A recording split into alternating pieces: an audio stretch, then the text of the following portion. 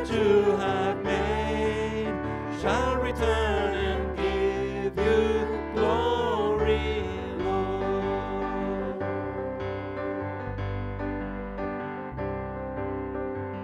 The earth, the sky, the sea and all within them, this universe, beyond the sight of mortal men, all subject to his reign.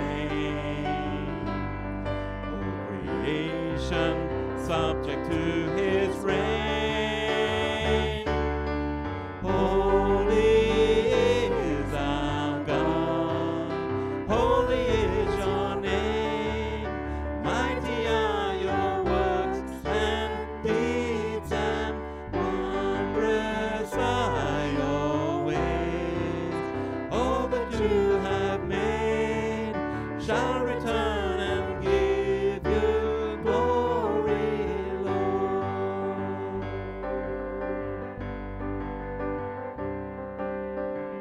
The great I am, no end and no beginning, you were and are, and evermore you shall be. All my days are in your hands. All my days are in your hands. Holy is our God, holy is your name, mighty are your works and deeds, and wondrous are your ways. All that you have made shall return and give you glory. Holy is our God, holy is your name, mighty are your works and deeds, and wondrous are your ways. All that you have made shall return and give you glory, give you glory, give you glory, Lord. Thank you. Please take a seat. Well, welcome, as I said before, welcome to the Mount Isa Baptist Church. If you're visiting with us, it's great to have you here. If you're just passing through, please don't run away at the end of the service. Stay for a cup of tea and a coffee and chat to get to know you a little bit better. Just some announcements. Just a reminder that Pastor Tim and his family are away until the 20th of November. So please uphold them in prayer, but also if you're chasing any pastoral needs, please contact Ben Beard or myself. After church today, Christy will be giving some time to go through the budget for next year. So please feel free to stay after church if you have any feedback or questions regarding the budget. Christy puts a lot of time in this, so please, if you've got any questions or thoughts, please come and see that presentation and have those questions answered. Christmas lunch this year, if you're going to be in town this year, please feel free and welcome to join the lunch from 11 a.m. at the top hall. Please RSVP and select a dish that you wish to share with everyone using the link sent out in the Church Life email or via the link on the fellowship page. Our monthly prayer meeting will be next Sunday, since Tim will only be arriving home that afternoon. Ben will be hosting the evening's prayer, so that's here at 7 o'clock on the Sunday night. So while Tim was away, there's no men's marriage course. This will resume on the 22nd of November. Just a reminder too, Bible distribution, that there are Bibles out in the foyer if you wish to distribute these to our community. There's a form to enter your distribution locations in order to avoid doubling up. Next Sunday, the end of year children's service will be on the 27th. So after their presentation, they will head up to the top hall for their break-up party. Parents are asked to please provide a plate of food to share for that. Also, next Sunday will be the AGM. All available members are asked to remain behind after the service.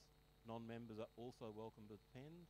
You're just not able to vote on any matters, but please feel free to come and just to sit in on that and see regarding the governance of the church. Mount Isa Baptist Church has been invited to carol at the Mount Isa Shopping Village outside Kmart. So it was agreed on the 17th of December. A group chat has been created to communicate further information regarding this, or please contact the office if you'd like to be involved with this event. The combined churches' Christmas carols are back this year. It'll be held on Sunday the 18th of December at the Civic Centre lawn. So Mount Isa Baptist has been tasked with organising the music for the evening. This is opened up to all participating churches. The form has been created if you're interested in participating in that evening, whether it be singing, playing an instrument, or even just assisting in being a roadie and setting up the equipment. So please contact the office if you require any further assistance on that. I'd like to ask the stewards if they could take up the offering at this time. If you've haven't come prepared for that, please feel free, just let the bag pass you by. And,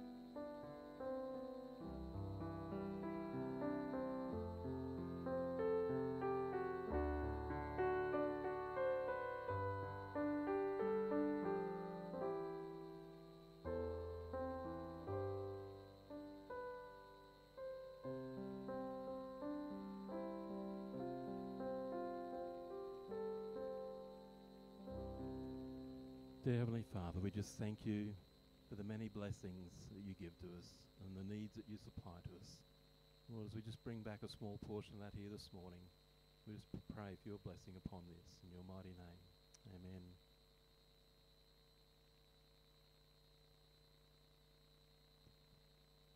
Okay, Sunshine Corner, kids and junior church.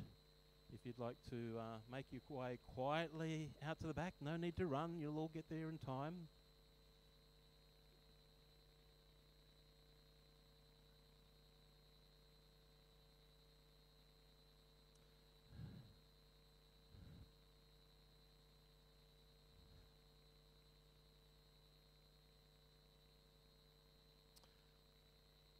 Okay, just the rest of the church. A lot of you who have been here for a while, you'd be aware of the mission in India that we've been supporting for many, many years with the Bible College and also the orphanage. We received a copy of a letter through from this week, and I'd just like to read it out to inform you what's going on. So this is from Reverend Aaron Samuel. Greetings to you in the name of our triune God. I hope and trust you are doing well. Thank you very much for your prayers and support for the past several years. Evangelism continues to be our heartbeat, and we use every opportunity to share the gospel through the personal and mass evangelism. By the grace of God, since 2002, we have been conducting open-air crusades on Christmas Day, Easter, and other special meetings in a 3,000 square foot rectangular strip of land behind our mother church. I'm not going to try and pronounce that place. Several, like Gandhi Plana, Gopal had trusted Christ during these evangelistic outreaches and are walking with the Lord now. Over the years, the crowd has increased from 1,000 to 1,500 people, thus making it difficult not only to seat them, but also serve fellowship meal as pictures indicate. About 7 weeks back, to our surprise, our neighbour called us and offered to sell their land. After much prayer and negotiation, they finally accepted our offer price of $22,731 with registration for a quarter acre of land. We are pleased to inform you that a couple of generous donors have committed to give a matching gift of $10,000 if we are able to raise the rest. Your help will not only provide additional space for this gathering, but also make it safe in case of emergency. We also hope that this additional land would open up opportunities for further ministries. Please do let me know if you would like to contribute. So we'd like to just opening it up to the church if anyone is wanting to participate and donate personally. If you'd like to make donations through the offering, if you just put your money in an envelope and mark it as the India Project, or if you're giving online, to also just use India Project as a reference. And as a church leadership, we'll also be looking at supporting this request. But we just wanted to open it up to the church family. As I said, we've been involved with this ministry in India for quite a long time. Actually, when we first came here in 2006, it was already happening back as far as then. And we've had several teams from our church go over there. Ross and Audrey went 1 year, Ben and a couple of others, and recently Caleb and Nathan and Annie have gone to work at this place. So we do have a very strong connection with the facility and the ministry over there. So I just wanted to bring that to your attention. If you'd like any more information, either come and see myself or contact Sarah in the office. Okay, if you'd like to turn in your Bibles and find James chapter 5.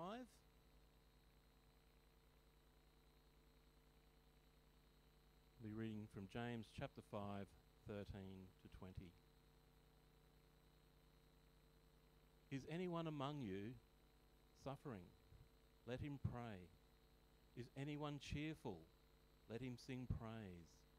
Is anyone among you sick? Let him call for the elders of the church and let them pray over him, anointing him with oil in the name of the Lord. And the prayer of faith will save the one who is sick, and the Lord will raise him up. And if he has committed sins, he will be forgiven. Therefore, confess your sins to one another and pray for one another, that you may be healed. The prayer of a righteous person has great power, as it is working. Elijah was a man with a nature like ours, and he prayed fervently that it might not rain. And for 3 years and 6 months it did not rain on the earth. Then he prayed again, and heaven gave rain, and the earth bore its fruit. My brothers, if anyone among you wanders from the truth, and someone brings him back, let him know that whoever brings back a sinner from his wandering will save his soul from death and will cover a multitude of sins. And shortly Ben will come up and give his message on that passage. If I could just ask the team to come back up, thanks.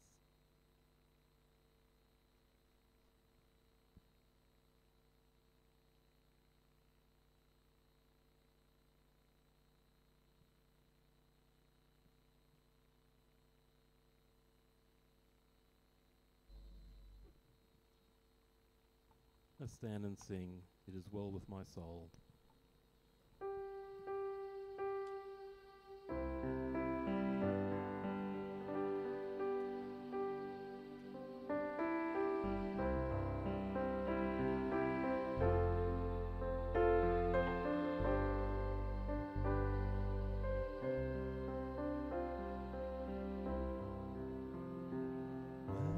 Peace like a river, up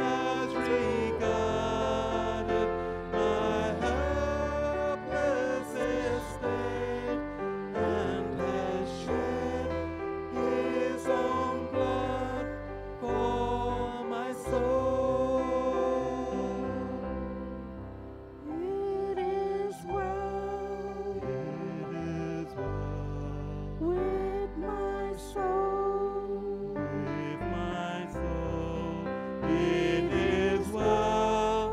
It is well with my soul. I sing all the bliss of His glorious thought. I sing not in part, but the whole is nailed to the cross, and I bear it no more. Praise the Lord, oh my soul. It is well It is well with my soul. with my soul. It is well. It is well with my soul. And Lord, haste the day when the faith shall be sight. The clouds may roll back like a storm. The drum shall resound, and the Lord shall descend. Even so, it is well with my soul. It is well It is well with my soul. with my soul. It is well. It is well with my soul. Thank you. Please be seated. Thanks, Ben.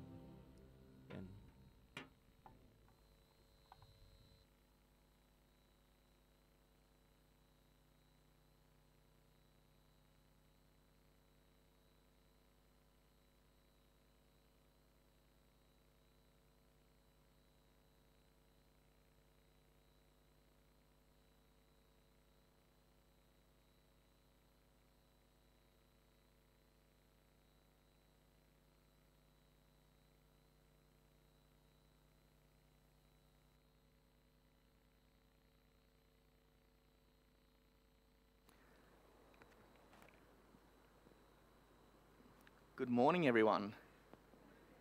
Oh, everyone's awake today. How awesome is that? I'm pumped.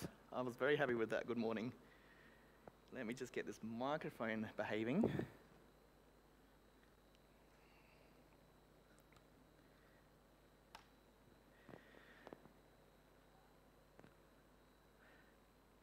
All right. Can you hear me all right? Let's go fix that up. All right. We have a very interesting passage today. Even as I was writing this message, I felt like I was preaching at myself. I have felt very challenged and convicted. Hopefully, as I share God's word with you today, God moves on your heart, He convicts you and sanctifies you. The book of James was written by Jesus' brother, who became extremely influential in encouraging and instructing the Jewish church, who had been scattered throughout the Gentile world because of severe persecution. James was not a believer until after the resurrection, but what a powerful transformation in his identity.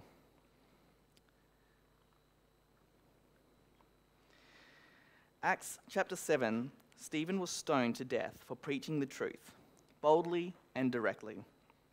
In Acts chapter 8, verses 1 to 3, it says, "And Saul approved the execution, and there arose on that day a great persecution against the church in Jerusalem, and they were all scattered throughout the regions of Judea and Samaria, except the apostles.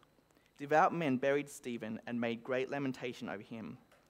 But Saul was ravaging the church, and entering house after house, he dragged off men and women and committed them to prison." Relating to this kind of persecution can be challenging for us. We don't have enemies ravaging our churches to inhibit our worship, or people invading our houses because of our faith. We don't have soldiers dragging us into prison because of our confession. However, there is a similar spirit at work, and there is a similar goal that the enemy is striving for. The word used for persecution is diogmos. Diogmos means to drive away, put to flight, to run away, to harass, or to show hostility. It is not about driving people away. If we spoke words that the world enjoyed, I could guarantee you that they would not show us hostility. We are shown hostility when they are exposed to a message that they do not want to receive, the gospel message. Therefore, persecution comes with the goal of driving the truth out or terrifying you into silence. Today it comes in a different form. Speak truth in public. Be ready to be publicly shamed on social media. Speak truth at work. Be ready to have your job pressured as you are told that you are discriminating against someone else's belief systems. Make the truth public. We've got a problem. Keep it quiet. No problems. So they called them and charged them not to speak or teach at all in the name of Jesus. Acts chapter 4, verses 18. I don't know about you, but I feel convicted when I reflect on this topic. If you think about it, open and transparent faith equals resistance. Therefore, if no one is persecuting me, if no one is telling me to stop sharing my faith, if I am not enduring a hardship because I've shared my faith, does that mean that they have succeeded? Am I suppressing the truth? Am I hiding my light under a basket? John chapter 16, verses 18 to 20 says, "If the world hates you, know that it has hated me before it hated you. If you were of the world would love you as its own. But because you are not of the world, but I chose you out of the world, therefore the world hates you. Remember the word that I said to you, a servant is not greater than his master. If they persecuted me, they will also persecute you. If they keep my word, they will also keep yours." This requires vulnerability, doesn't it? As our default position, we search for environments where we feel safe from our suffering. However, if we are living a Christian life where we are following in the feet of our master, we are told that we will be hated and persecuted. If we are not being hated and persecuted, am I, walking in the footprints of my master? How vulnerable should we make ourselves to this suffering? How much vulnerability is too much vulnerability? All I can think of is Jesus' example. When it came to sharing the truth and saving the lost, what was his limits on vulnerability? He knew that he would be crucified for preaching the truth. Did he suppress the truth, water it down, or make it nicer in an attempt to upset less people and perhaps avoid crucifixion? Did he decrease his public appearances and go into private and hidden ministries in an attempt to hide from authorities and make his crucifixion more difficult? No, he preached the truth unsuppressed. He had both public and private ministries running. And as he watched his traitor leave his dinner table to call the authorities, Jesus walked out into an open garden and prayed with sweat and blood, "Father, if you are willing, remove this cup from me. Nevertheless, not my will be done, but yours." Even when they came to arrest him with weapons, he walked into their army unarmed. Where was the limits on his vulnerability? I don't know about you, but my goal is to walk in my master's footprints. The example has been set. When it comes to doing the Father's will, what is our limits on vulnerability? Do we suppress the truth, water it down, or make it nicer? Do we keep our ministry quiet and just wait for opportunities or wait for invitations to share our faith? Or do we administer the truth publicly and unmodified, knowing with vulnerability that a metaphorical crucifixion is coming if we follow Jesus' model of ministry? There is only one thing that we can do when we make ourselves this vulnerable to affliction. pray. Pray to the Father with sweat and blood. Father, if you are willing, remove this cup from me. Nevertheless, not my will, but yours be done. Is anyone among you afflicted? He should pray. Depending on the Bible verse that you use, the Bible version that you use, this verse will ask, are you suffering, or are you in hardship, or are you afflicted? When you look at the Greek word kakapatheo, this is most accurately translated into afflicted. Kakapatheo is only used 3 times in Scripture. The first is in the passage that we are reading today. The last 2 are in 2 Timothy. 2 Timothy chapter 2, verse 9. For which I suffer to the point of being bound like a criminal, but the word of God is not bound. And 2 Timothy chapter 4, verse 5. But as for you, exercise self-control in everything, endure hardship, do the work of an evangelist, and fulfill your ministry. When we look at the use of this word, it is safe to conclude that the context is usually a hardship faced from sharing God's word. There is a second way to interpret this though. There's a second way to interpret, is anyone among you afflicted? He should pray. About this statement, Chuck Smith says, now it is interesting a distinction is made between affliction and sickness. And I don't always know that we can discern between is this an affliction or is this a sickness. But it would seem that afflictions are used by God for the purpose of correction. That when afflictions come, then I need to pray. I need to find out from God what He's trying to teach me, what He's trying to tell me. The first interpretation that I have provided you with would suggest that the type of affliction is the world disciplining us for sharing the truth. However, this second interpretation would suggest that this type of affliction is God disciplining us for not living a life of truth. Affliction is the tool of sanctification. Sanctification is the work of the Holy Spirit that He does in us to purify us and make us more like Christ. This continuous work is about reshaping who we are, making us a new creation. Sanctification is when the Holy Spirit says, hey, this is in your life. That has grown from your sin. We need to remove that. And it's also the Holy Spirit saying, hey, you're missing this in your life. I need to add this in.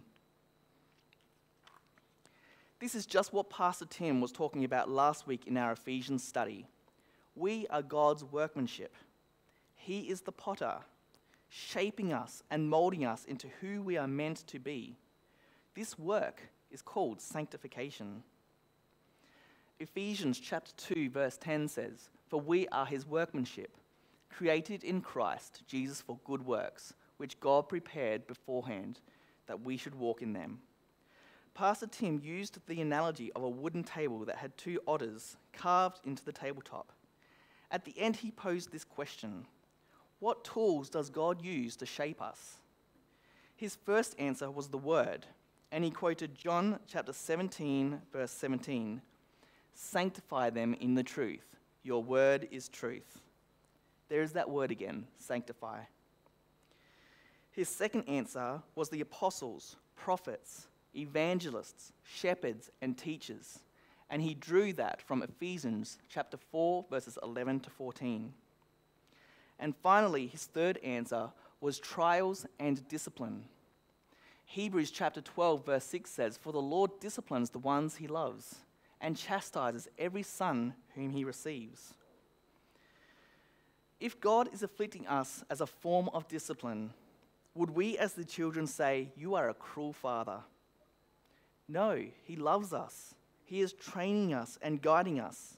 It takes a godly perception to look at your affliction and say, this is a sign that God loves me.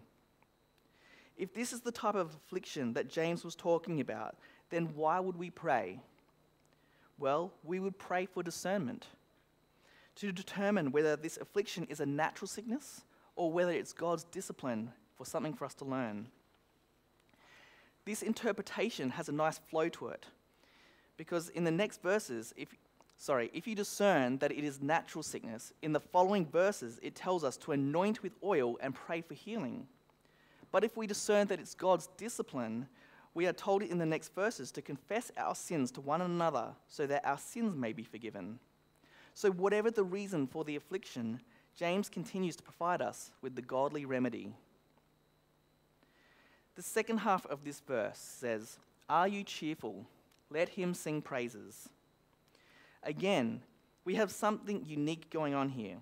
Just like the word affliction only being used 3 times in Scripture, this same Greek word used for cheerful is only used 3 times.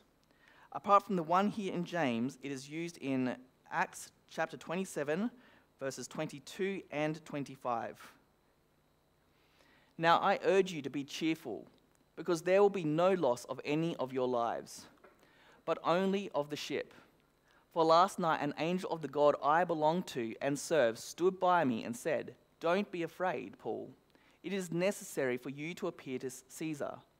And indeed, God has graciously given you all those who are sailing with you.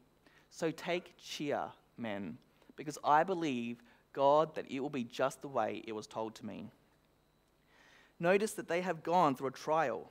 They went through a storm and were shipwrecked. The first thing Paul says after this disaster, "Be cheerful." I don't know about you, but I can see the gospel message here. Jesus prayed in agony before and during his death on the cross. But after his resurrection, he was able to say, "I am cheerful, for there has been no loss of life."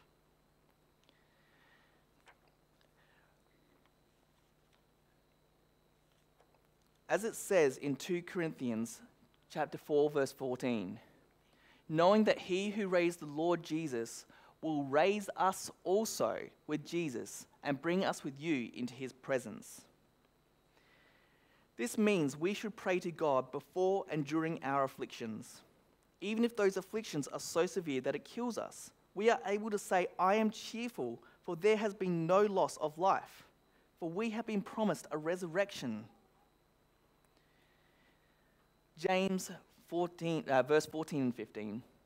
"Is anyone among you sick? He should call for the elders of the church, and they are to pray over him, anointing him with oil in the name of the Lord. The prayer of faith will save the sick person, and the Lord will raise him up.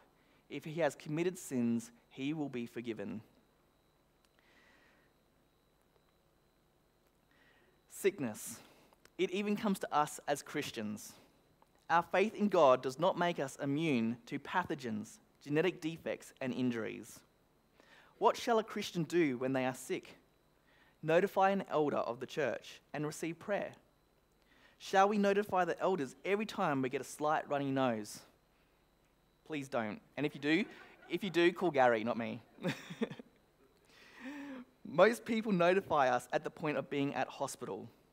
We are very happy to be notified before you are admitted to hospital, when you are quite worried about what is going on with your health, or perhaps sickness has just been persistent. These are great times to notify the elders. The elders are the shepherds of the church. The shepherd should know when one of the sheep are ill so that they can provide care. However, this also allows the shepherd to notify the whole flock so that the whole flock can be praying for one another's health. Finally, we arrive at the oil. Why should an elder anoint the sick with it?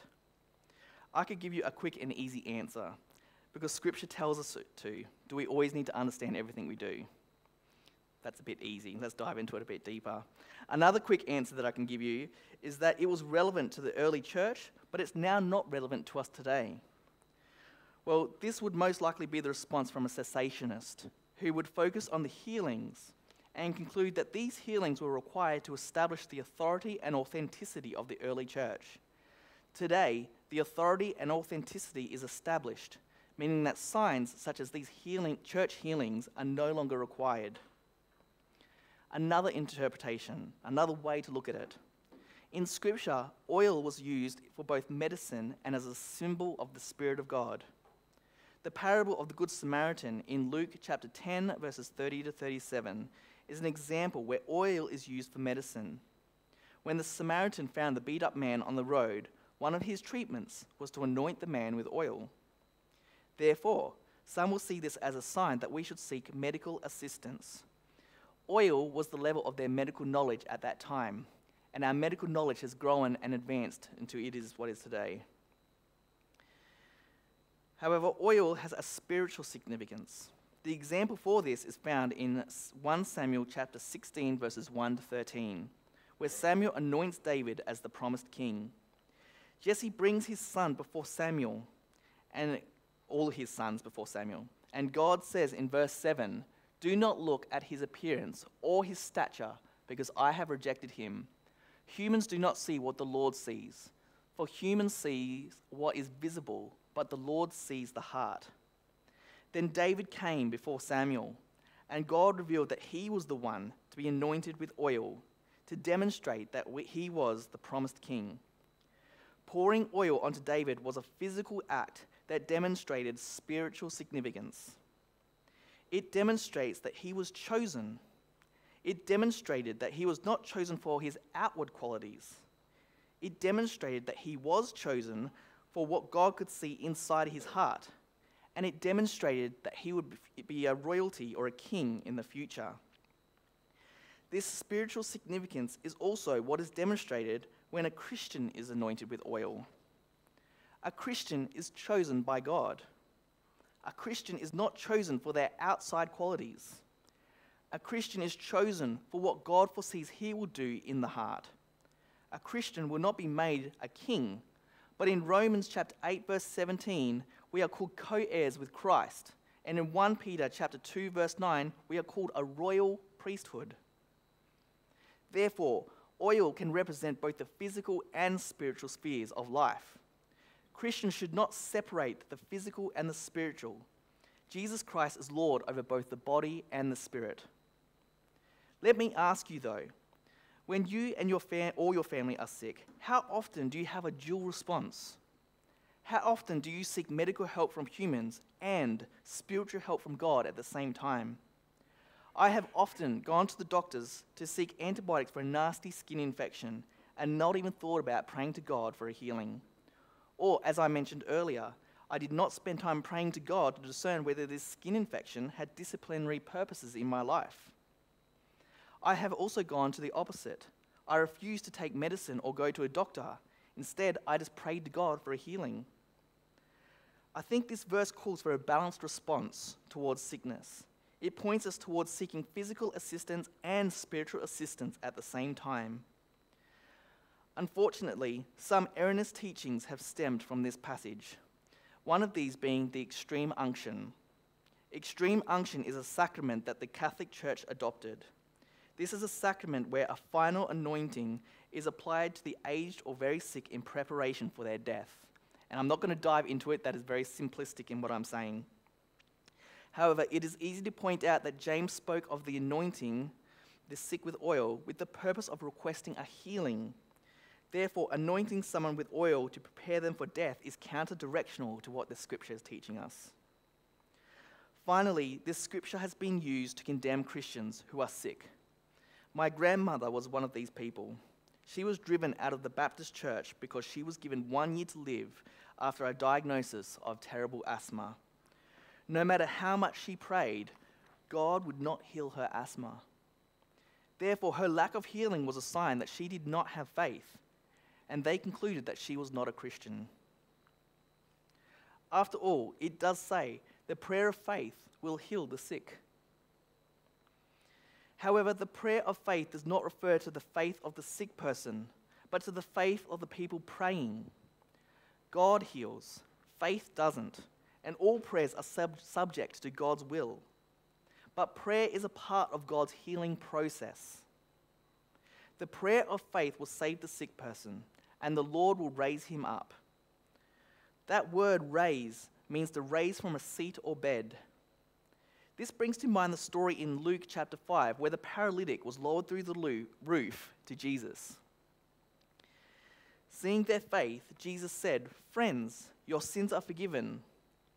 Why did he say this to the paralytic when he was trying to get a physical healing?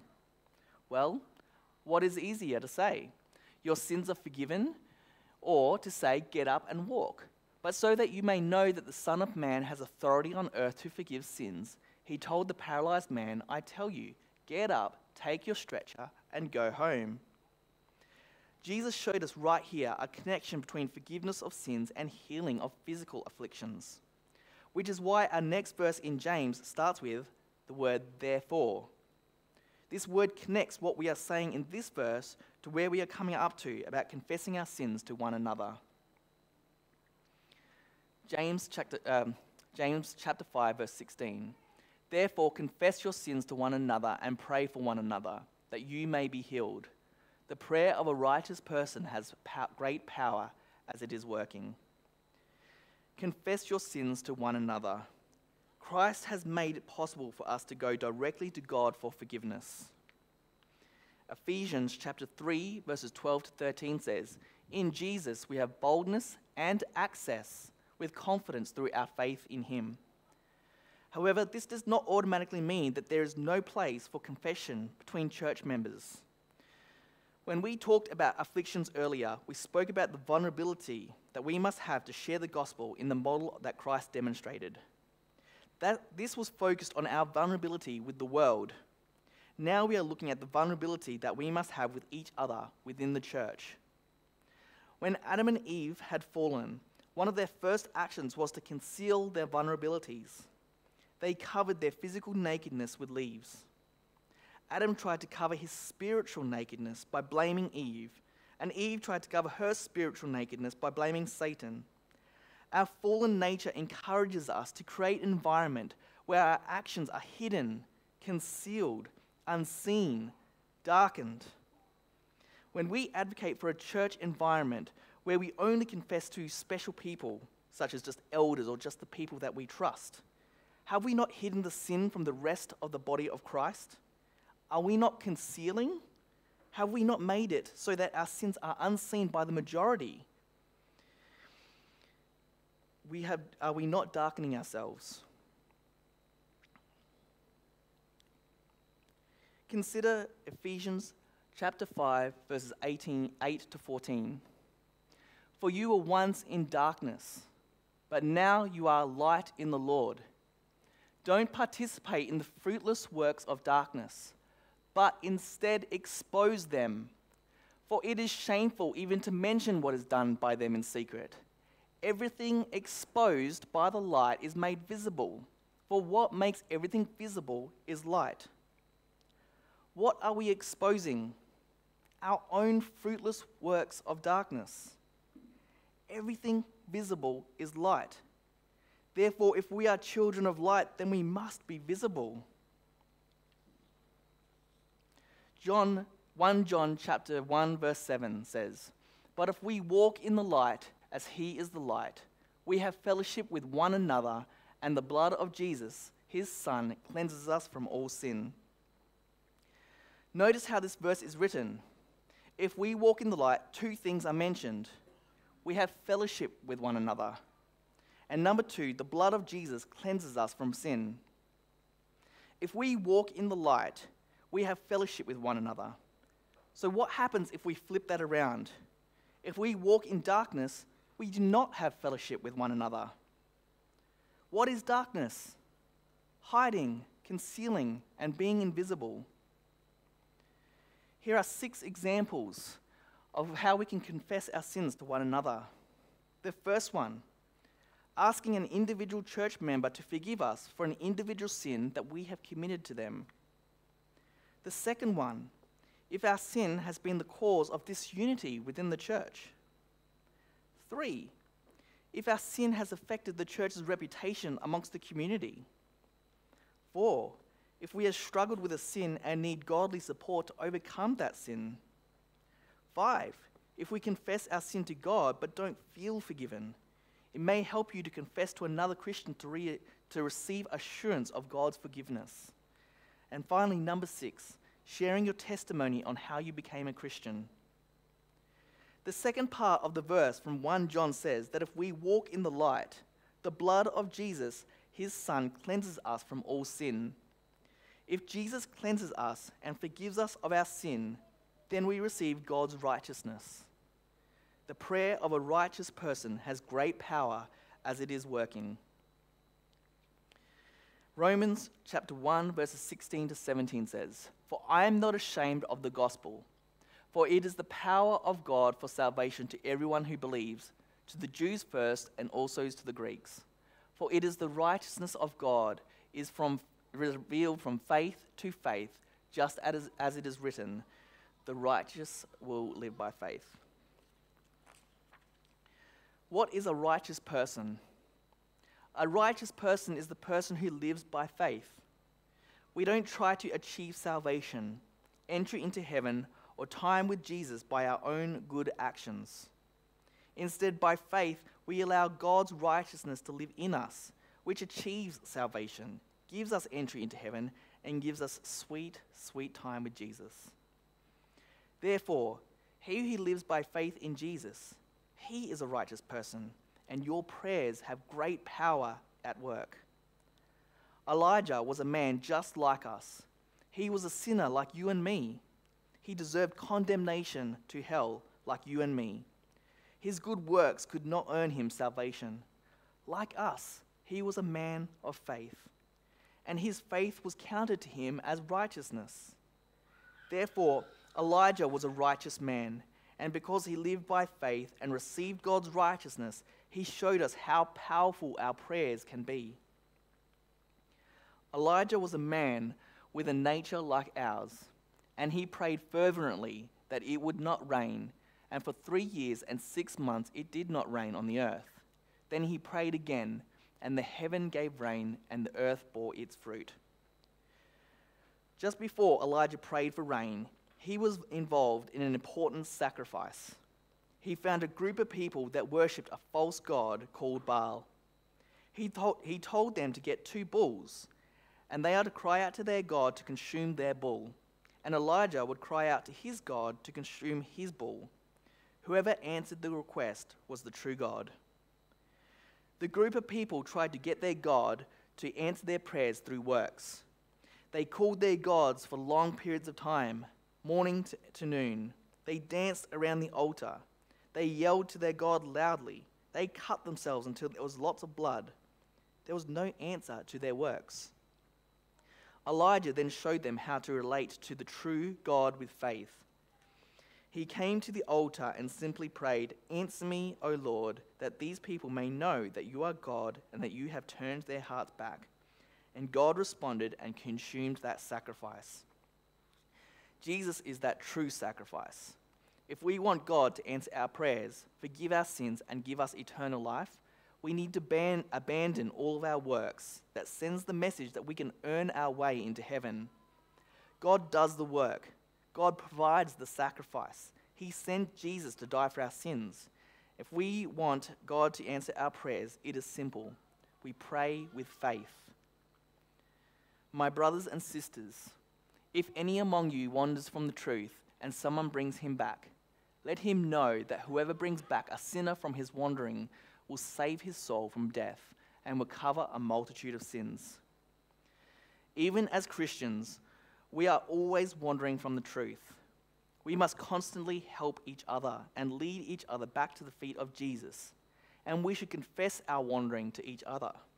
For when we assist each other in our wanderings, we care for each other's souls and we cover each other's multitude of sins.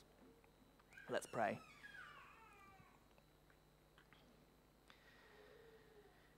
Dear Heavenly Father, we thank you for your word and how it gives us instruction and it gives us life and it gives us sanctification, Lord. We pray for the persecuted church, Lord, that is going on around the world.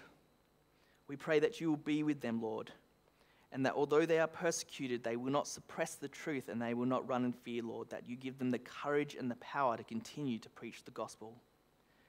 Lord, we pray for our church, that you will give us the courage to be even more bold in preaching the gospel, Lord, that the fears that we have in sharing openly, you will melt them away, and that you will give us boldness, Lord.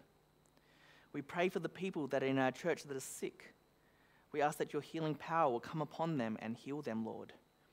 And if there is anything disciplinary in their lives, Lord, we pray that you will highlight it, Lord, and that you will sanctify them and work on them and shape them into who you want them to be, Lord. We ask that you build us up as a church, Lord, that we shine a bright light into this community and into the world, Lord, and that we lead many to your feet. We ask that you help us with confessing our sins, as this takes so much vulnerability. We ask, Lord, that you help us open up to each other and we share the work that you're doing in our lives. That we can share not only the sins, but the successes that you have had in freeing us from those sins, Lord. We ask that you do a work in our hearts today, Lord, and that we go out and we love our community and those that are around us. We pray for Pastor Tim, who is on holidays at the moment. We ask that you give him rest and that you be with his family and that you bless them, Lord. In your name we pray. Amen.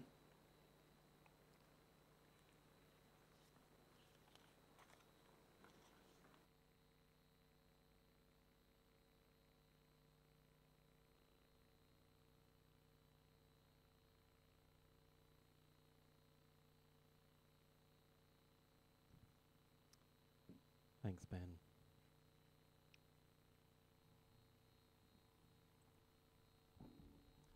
Let's stand and sing our final song.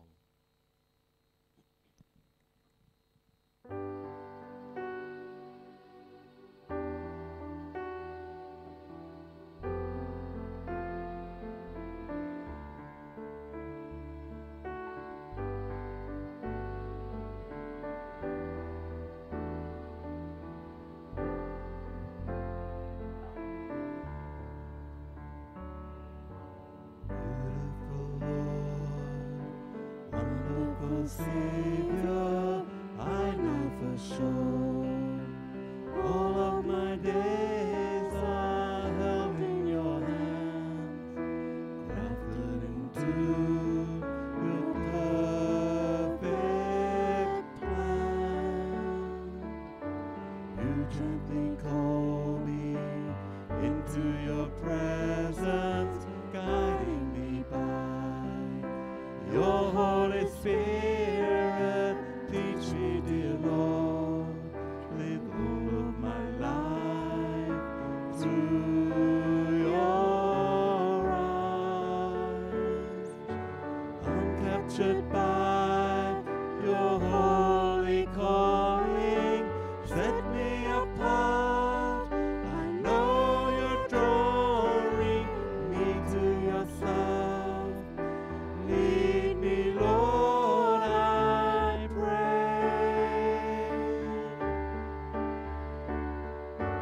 Take me, mold me, use me, fill me.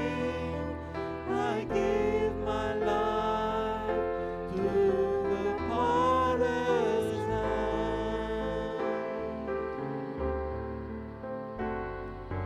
Call me, guide me, lead me, walk beside me.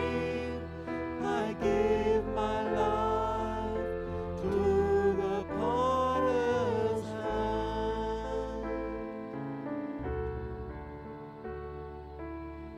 Beautiful Lord, wonderful Savior, I know for sure, all of my days are held in your hand, crafted into your perfect plan. You gently call me into your presence, guiding me by your Holy Spirit. Teach me, dear Lord, to live all of my life through your eyes. I'm captured by your holy calling, set me apart. I know you're drawing me to yourself. Lead me, Lord, I